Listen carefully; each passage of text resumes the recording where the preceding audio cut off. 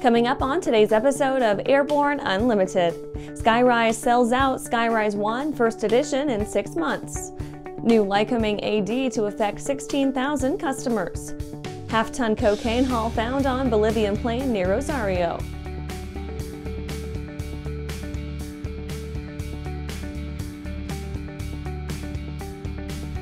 Welcome to Airborne Unlimited. I'm your host, Holland Lee. Let's get into today's stories.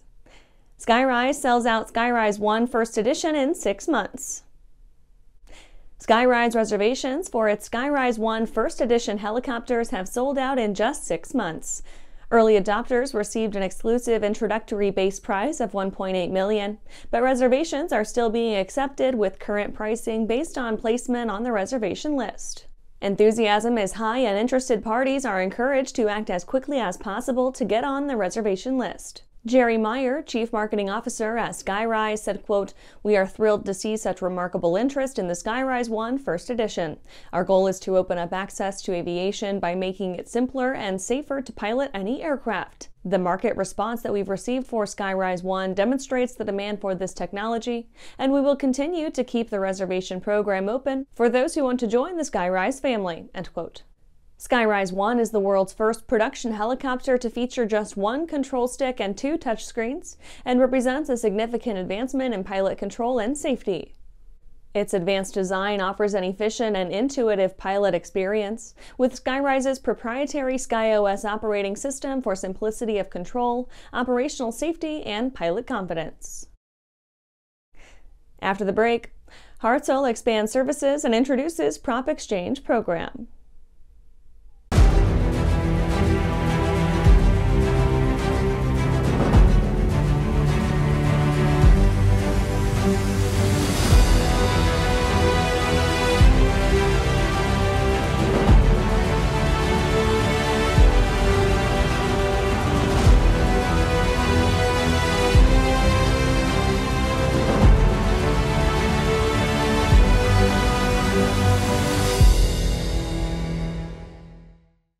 Looking for a new generation of proven and efficient aviation power plants that boast modern engineering, electronic ignition, and both direct and gear drive systems?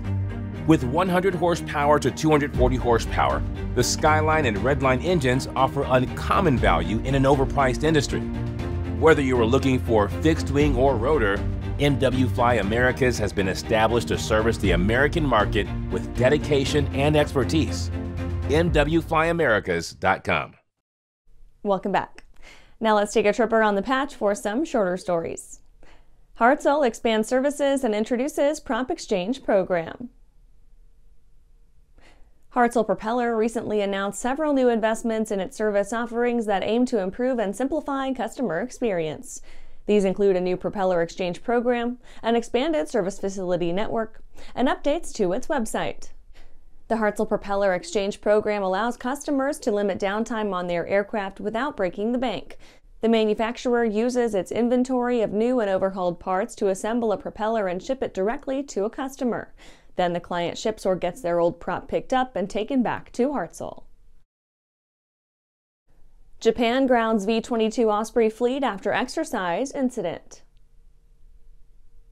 The Japanese military has grounded its fleet of V-22 Osprey VTOL aircraft after a takeoff mishap.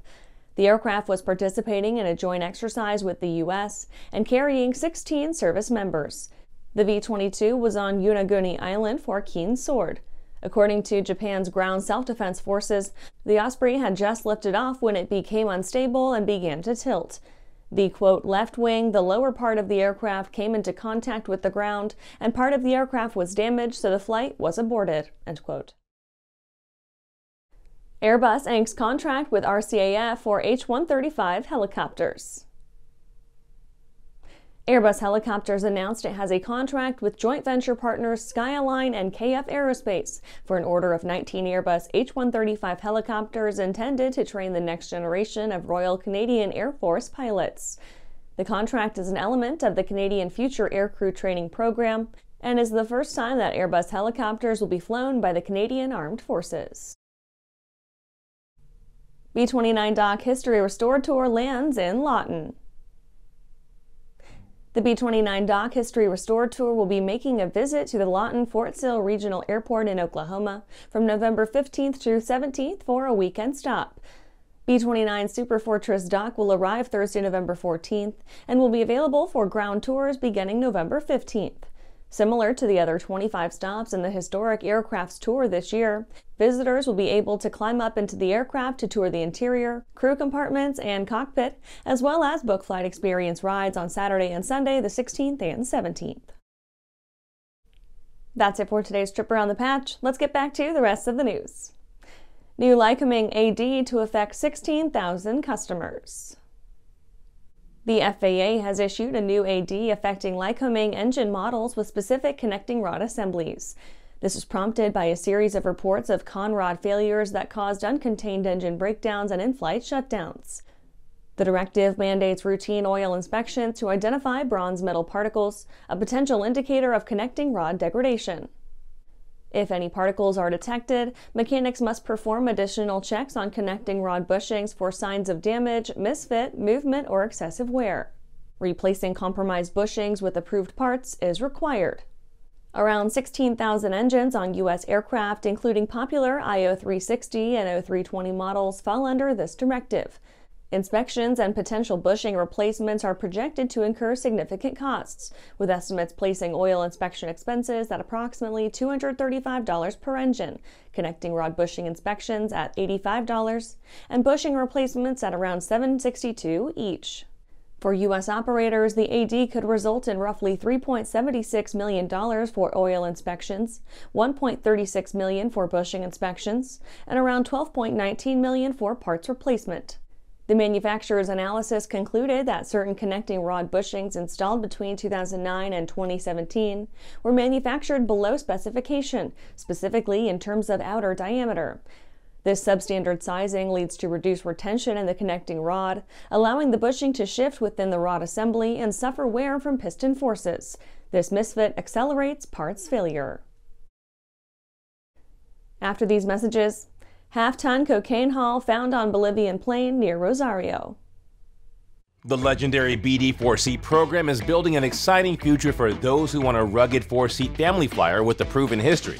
The SureWings program produces a complete kit and builder assist program that gives you everything you need to be flying a BD4CS in record time. For conventional kit builders, BD Aviation has parts, partial kits, and full kits for the 190-mile-per-hour BD4C that has logged thousands of hours. Visit SureWings.com and BDAviation.com for more details.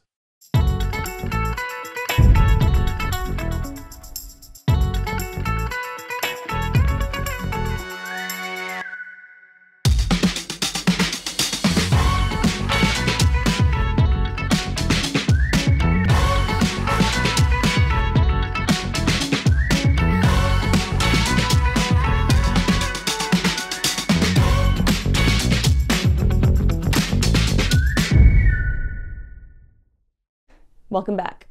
Half-ton cocaine haul found on Bolivian plain near Rosario. Nearly half a ton of cocaine was discovered aboard a Bolivian-registered aircraft that landed in Argentina near Rosario.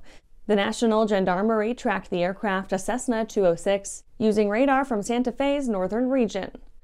The plane landed in a rural area near the towns of Luis Palacios and Andino in the San Lorenzo department, where it was abandoned with 480 kilograms, over 1,000 pounds, of cocaine on board. Authorities suspected the flight was organized by a Rosario-based drug trafficking ring, whose leaders have evaded arrest since the high-profile White Harvest operation in 2022. Hours later, the alleged pilot of the plane was arrested by Pueblo-Andino police officers. A bystander had alerted them about a suspicious man wandering by the Carcaraño River. The Argentine Air Force detected the plane through a radar system stationed in Tosado, northern Santa Fe, and sent interceptor aircraft to force its landing. The Gendarmerie located the plane shortly afterward, though the crew had already fled the scene. However, they later apprehended a Bolivian pilot identified as Oscar Caba near Pueblo-Andino. This latest seizure is part of an ongoing investigation by federal authorities into Rosario's drug trafficking networks, which are believed to coordinate drug flights from Bolivia to Argentina. And that's our show for today. You can catch episodes of Airborne on YouTube, Roku, or Fire TV. Just search for Aero-News or Airborne. And don't forget to follow us on social media. Thanks for watching.